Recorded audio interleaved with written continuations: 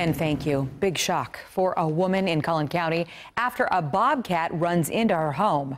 Andrea Lucia live tonight in Plano, where a lot of complaints are being filed about these massive cats. Yeah, Plano residents have captured some pretty amazing pictures of bobcats like this one that are around their homes, even on their rooftops. But the city of Plano says it can't remember ever getting a report of a bobcat inside a home, at least not until today. And my little dog came shooting through, screaming. Pat McDonald's 9-year-old miniature pinscher, Precious, was under attack. But when she ran inside, and he came right in, went right there. Her predator followed. He jumped straight up, landing on top of this 6-foot-tall cabinet. It's huge. Neighbors in Plano have captured stunning images of the large cats. I don't know how you got away.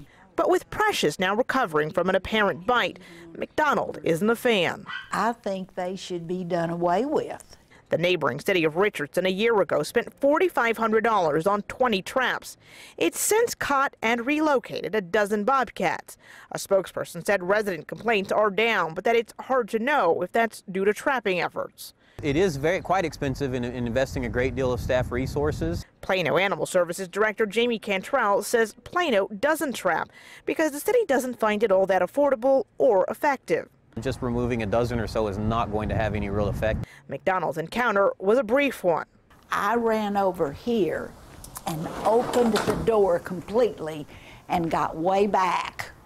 And he retraced his tracks and came and went outside. But it's an experience she and Precious likely won't forget.